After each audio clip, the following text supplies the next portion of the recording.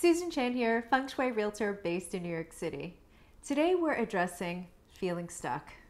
Have you been waking up in the morning thinking what month or even what day it is and want to crawl back under the covers? Working from home has never been this easy, that's for sure. It's normal.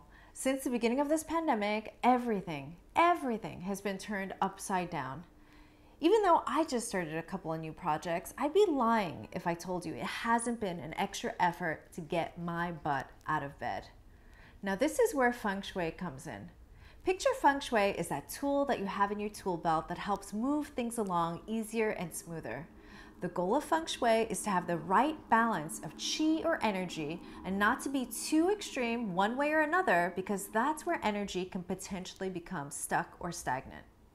So the next time you're feeling stuck, try one of these 3 tips. First one, get up and move. Any movement, it doesn't have to be a 60-minute Peloton ride, it could just be a brisk walk. Once you start moving, you're starting to move your qi or energy, and the more qi starts to move, the more qi will start to follow and flow. Second tip, think of a project that's been on your mind and you'd like to complete.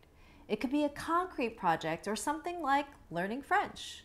Often, unfinished projects can drag down our energy, so break down that project into many baby steps. If it's too many steps, maybe it's time to hire someone to build that bed for you.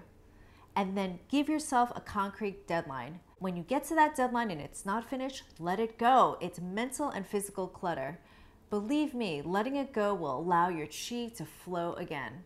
And the last tip, color. Put on something colorful or put something in your line of sight that is colorful. Look what I have. That was easy. It can instantly change your vibration. And guess why I'm wearing this bright pink sweater today? It's lifting my mood. So try one of these 3 tips and let me know how it goes. Like the Chinese proverb goes, the journey of 1,000 miles starts with a single step. Did you like this video? If so, please subscribe and leave a comment or question below. And I will see you next week. That was easy.